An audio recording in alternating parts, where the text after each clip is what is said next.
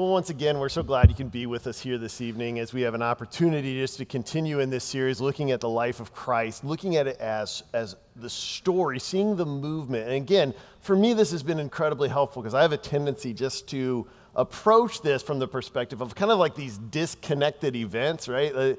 So you read them and you see it kind of as a singular thing, and then you move on to the next singular thing. And really, that's not what's happening at all. It is a story. If you're a part of our all-time bestseller book club, you're reading it as a story as well. And I want to begin this evening by just asking you a question. To think of a time, if you can recall some time when someone that you looked up to believed in you. Someone that you looked up to expressed how much they believed in you. It could have been a coach or a teacher or a parent or a boss or an older sibling.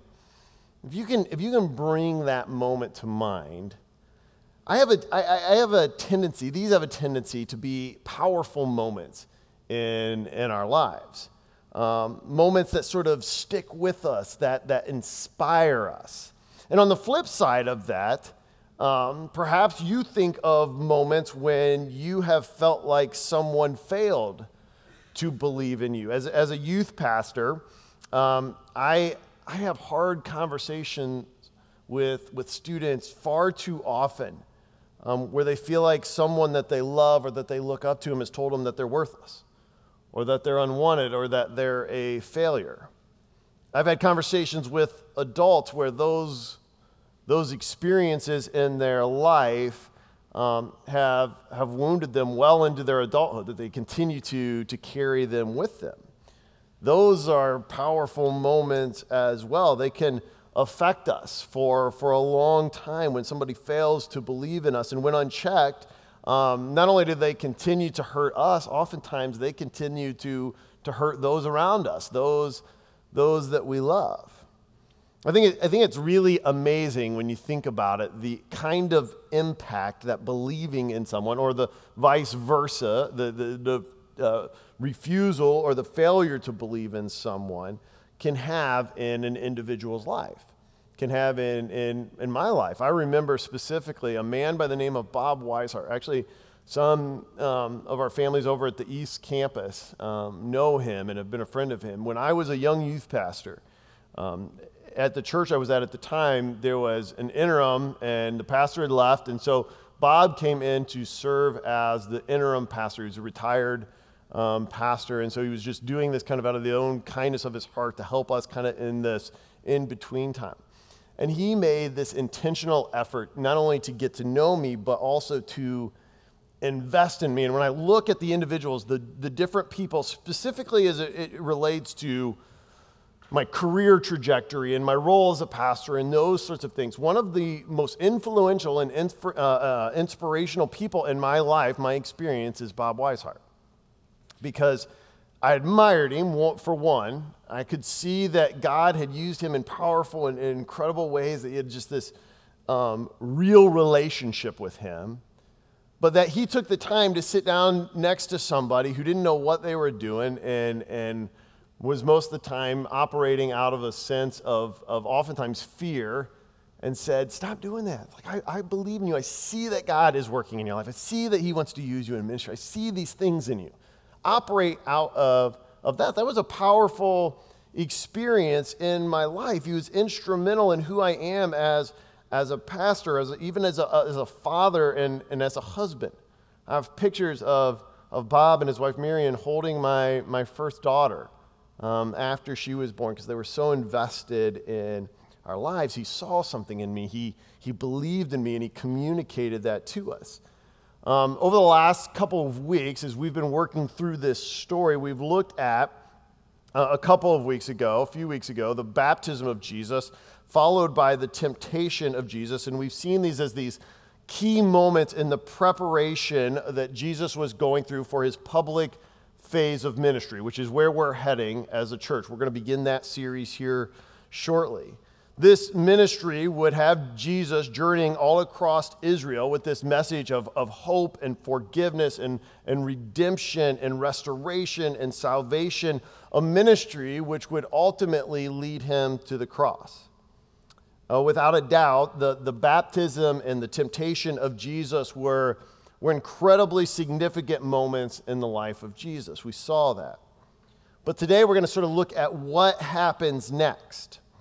Because up to this point in the story, Jesus has lived in relative obscurity. And we really only know, if you think about it, up to this point in his life, we really only know a tiny bit about his life up till now. But now the pace of this story is about to pick up, and Jesus is going to be at the very center of it. Let's pick things up here in Matthew chapter 4. If you have your Bibles, you can turn there with me. This is immediately following Matthew's recording of the temptation of Jesus in the wilderness. We're going to start in verse 12 and read through verse 22.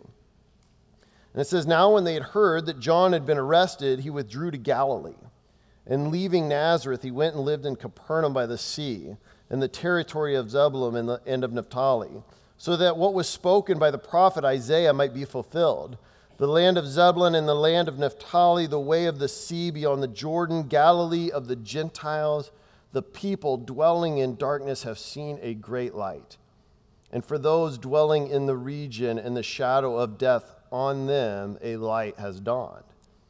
From that time, Jesus began to preach, saying, "Repent, for the kingdom of heaven is at hand." While walking by the Sea of Galilee, he saw two brothers, Simon, who is called Peter, and Andrew, his brother, casting a net into the sea, for they were fishermen. And he said to them, "Follow me, and I will make you fishers of men." Immediately they left their nets and followed him. And going on from there, he saw two brothers, James, the son of Zebedee, and John, his brother, in the boat with Zebedee, their father, mending their nets, and he called them. And immediately they left their boat and their father and followed him. I want us to take a few moments this evening just to work through this passage together. And I want to approach it by dealing with this from the perspective of a few different questions. These questions are, why did Jesus go? Where did he go? Whom did Jesus choose? And why did they follow? So let's pick things up here together with this first question. Why did Jesus go? The text here indicates that following his baptism and 40 days in the wilderness, Jesus now has received the news that John the Baptist has been arrested. Our account here in the book of Matthew doesn't give us a lot of information or further details about the nature of this arrest, but Luke and the Gospel of Mark fill in some of those details.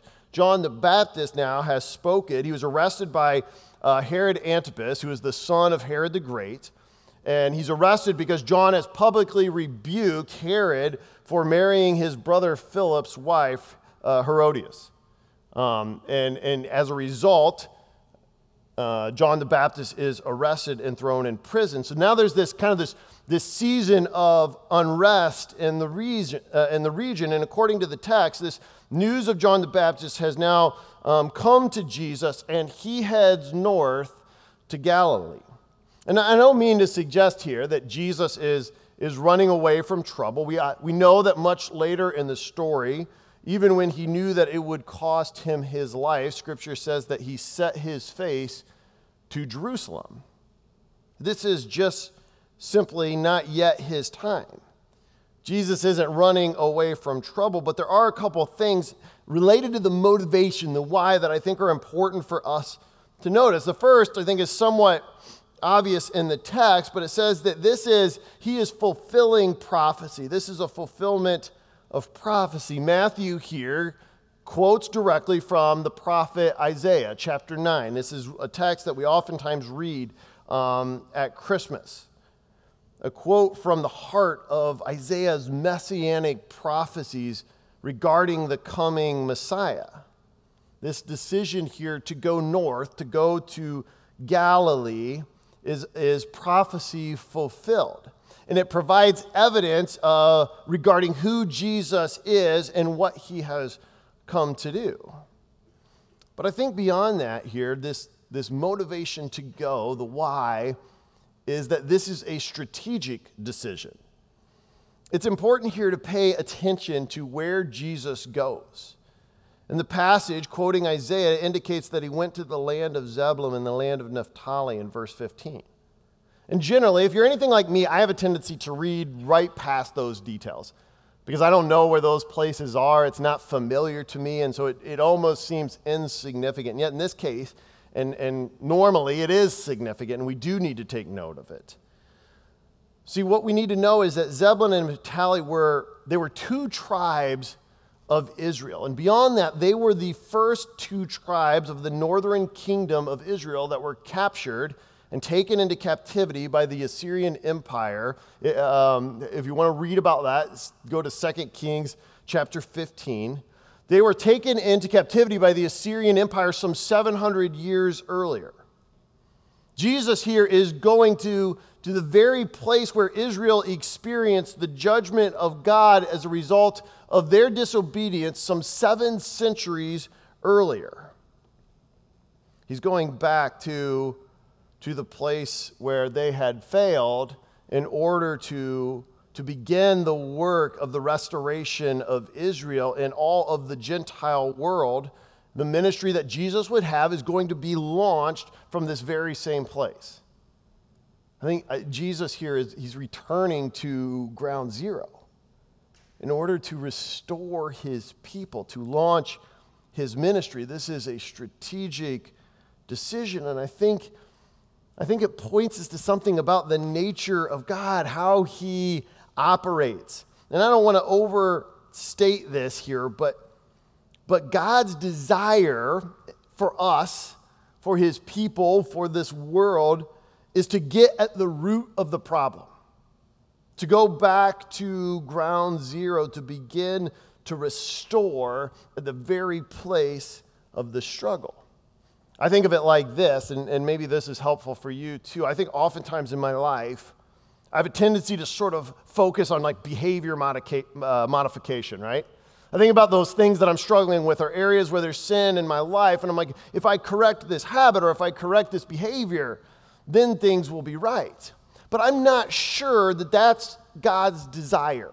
Again, obviously, he wants the behavior to be in line with his will, but his desire is to transform my heart. He wants to get at the root. Why am I acting out that way? Why am I failing to trust him there? Have I not experienced him in a personal, real way? He wants to change my heart, and out of a changed heart, my behavior begins to change. Jesus goes back to ground zero. God goes to ground zero in our hearts and our lives in order to transform us. I think that's something of the nature of what's happening in this text. As we move on then, we looked at why he went. Now let's take a moment to consider where he went. And I spoke to this a little bit as we looked at some of the motivation that's taking place here, but I want to develop this a bit further. The text describes this area as Galilee of the Gentiles, a people dwelling in darkness. And again, I think there's something for us to pick up on here. As the church, following Jesus will oftentimes take us into spiritually dark places. That's what he does. That's where he goes. That's the mission that he left us with. We see that happening here in the text. The first century Jewish historian Josephus talks about this region indicating that it was rapidly growing.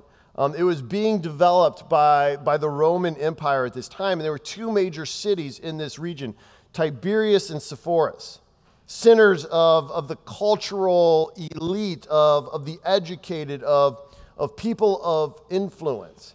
From a strategic perspective, if you were going to start a movement that was going to change the world, if you were going to launch something that was radically different, then these are the places that you would have gone, to these massive cities where you could quickly get crowds and people around you who could carry on the cause, right? But that's not what Jesus does. This isn't his approach. Instead, the text says that he went and lived in Capernaum by the sea, a small, rural, out-of-the-way fishing village. This was the hometown of Matthew, as well as Simon, who's later called Peter, and his brother Andrew. Capernaum would serve as something of a home base for Jesus and his disciples over their next 2 years of ministry. And just north of Capernaum, I actually have a map to put up here. So this is the Sea of Galilee here. You can see Capernaum kind of up there to the north. Just north of that is Bethsaida, which is an even smaller, seemingly less significant village, fishing village. It's actually, the name of that town literally translates house of fish. So you kind of got what they were about. And this was likely the home of James and John, the sons of Zebedee. And why is all of this significant? Where Jesus is going now in this text, this background information it's showing us something about who Jesus chooses as his followers, what was important to him. Which leads us now to our third question, which is simply, who did Jesus choose? Who did he choose? In addition to Jesus going to this region to make an intentional statement about his prophetic ministry and God's grand redemptive plan for humanity, he is here specifically to choose 12 men to follow him, to be his disciples, 12 individuals to invest in, to train and to teach, and then to release, to continue his mission when he's gone. This is an absolutely critical component to the mission and to the purpose of his plan. This is also, by the way, mission critical to us as the church to this day. This is still the call to reproduce disciples who will continue in the mission, who understand the cause, who are invested in it, trained up in it to continue the work. This is the model that Jesus left with his disciples some 2,000 years ago, and it's the very same model that we continue to try to live out as best as we can. We learn every day as the church, the ministry that he's given us here. Jesus now is looking to recruit his followers, those that he will leave with his mission. And he doesn't go to the big cities. He doesn't go to the best schools. He goes to small rural fishing villages. And now, if we can kind of take a moment to take in this scene. Because if you ever wondered, when you read a story like this, Simon, Andrew, James, and John have this interaction with Jesus, and they seemingly drop everything, their nets, their families, their security, everything that was known and comfortable to them, and they just take off, leaving their father sitting in a boat behind them. Like, it feels abrupt. And the challenge for us is we approach a text like this, and we have our sort of modern Western mindset that we bring into this experience and this interaction. And the picture, and I don't know if you're anything like this, the picture in my head for me as I think about this text, it's often been informed more by like images that I grew up seeing in like a children's picture Bible, or one of those bad like Christian movies that was made where Jesus is like a strangely kind of Caucasian looking dude with a bathrobe and a blue beauty pageant sash on, and he's sort of walking along with long flowing hair and a neatly trimmed beard. And he just comes up to these guys and says, "Hey, come follow me, I'll make you fishers of men." And they're just kind of in this trance where they just get up and leave everything and follow Jesus. Like, it's like I kind of have, that's what I picture or imagine. But in order for us to look at this text, and we recognize that's not what's going on here. That's not what's transpired. But when I look at it through the lens of my culture, it almost reads that way to me. In order for us to understand what's taking place here, we need some background first into that first century Jewish culture, to what Jewish life and Jewish education was like in a fishing village like Capernaum or Bethsaida. And much of the information that I'm going to share with you right now came from K.E. Bailey, who is a New Testament cultural scholar, and Ray Vander Laan, who is a teacher and a researcher of first century Jewish culture, and by way of Jeff Frazier. So, okay, so all those names I threw out, he just tells me about this stuff. Actually, this was made sort of about 10 years ago. A lot of this information was kind of culturally popular in the Christian realm because a former pastor by the name of Rob Bell did a video that was focusing on some of these same various traits. I don't necessarily recommend Rob Bell's current work, but some of this stuff that he did 10 years ago is really helpful in understanding this. He actually was a student of Ray Vander Laan at the time that he did some of this. I want to put up a picture here of, this is in Capernaum. It's a synagogue, there it is, a synagogue ruins that is in this village to this day. And most villages at the time had a synagogue. It was a place where the Torah was read out loud and taught. It was the religious and social center of village life, and it was the local school, the means by which they educated their children. And in Jewish culture, they took religious education extremely seriously. Matter of fact, Josephus, the same historian, the first century Jewish historian that I quoted earlier, said, above all else, we pride ourselves on the education of our children. So there was a school system, and by the time a Jewish child was 6 years old, they would enter into the first step of their educational program. It was called Bet Sefer. And this went from about 6 to 10 years old. And primarily what they focused on in this stage of the education system was the memorization of the Torah.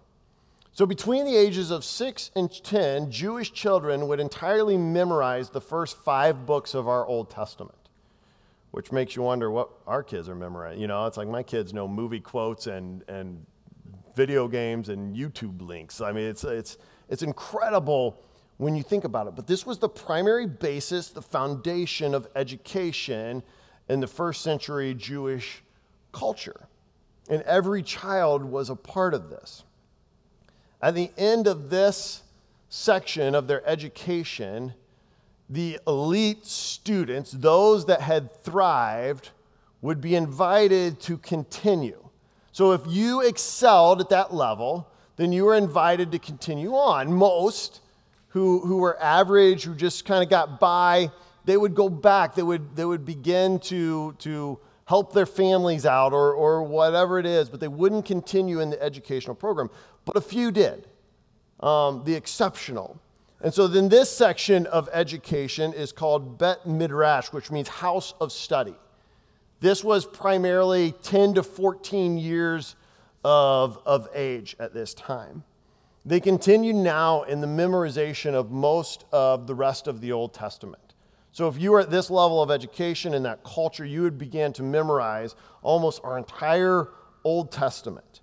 And you would begin to study rabbinical interpretation. So not only are you memorizing it, you're beginning to study how other rabbis have looked at this, how they studied Scripture, and they would begin to understand the different interpretations that various rabbis held.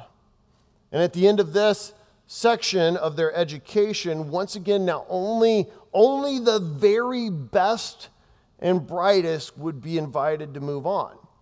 At this point in time, the vast majority concluded their education and returned to learn their family trade. As we saw, these guys were fishermen. They were going back to invest in their family business. But the best of the best, the very exceptional, the Harvard and Yale students of first century Jewish culture would be invited into what was called Bet Talmud, house of learning. And this is different. This isn't a school in the same sense that the previous two were. This is something closer to an apprentice. It was how you became a Talmid, a disciple.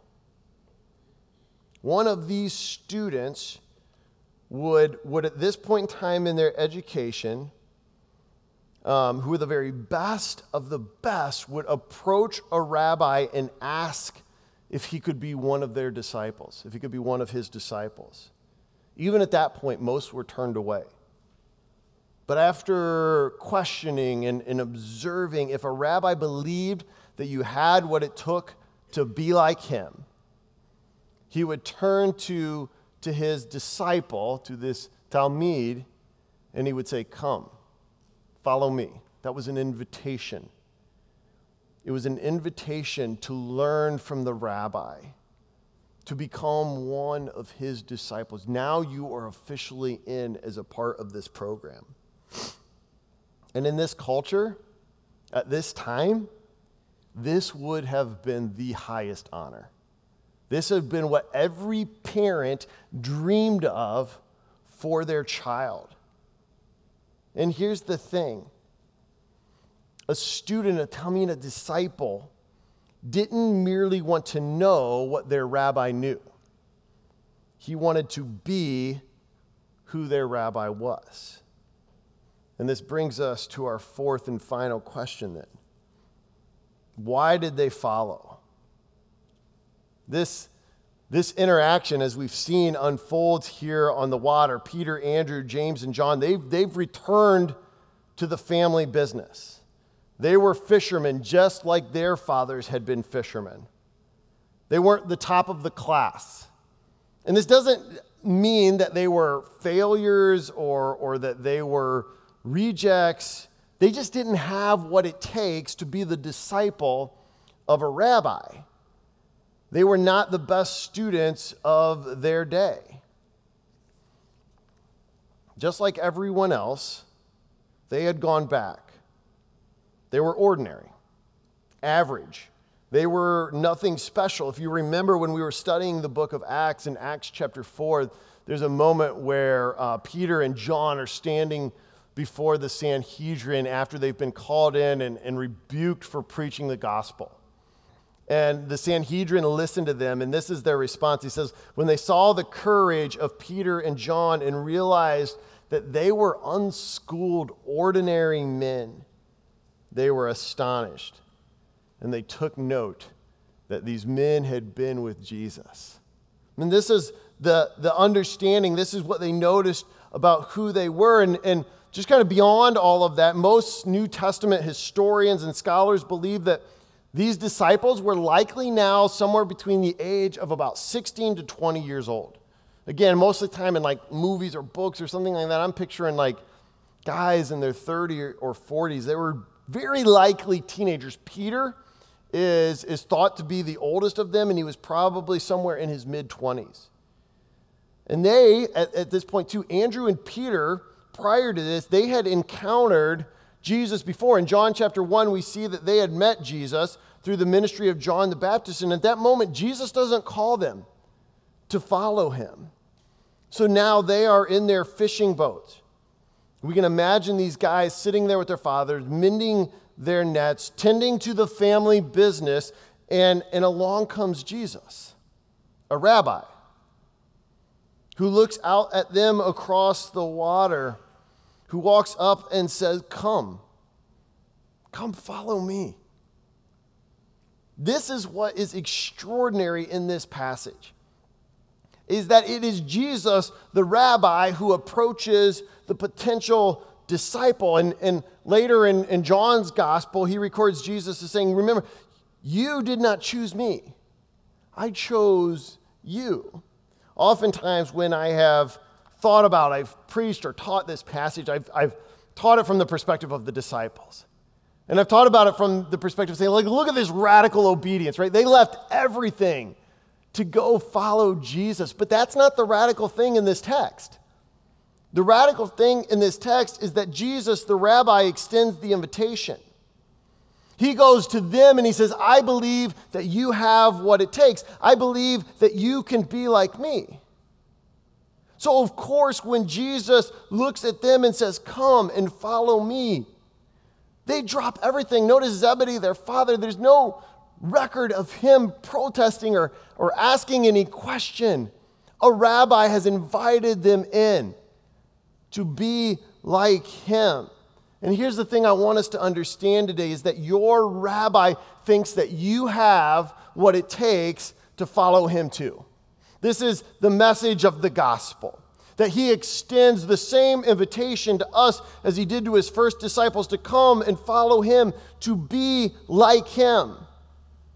The question that you and I have to address here this evening is, what has our response been? Will we leave it all to come and follow him, or are we still clinging to something?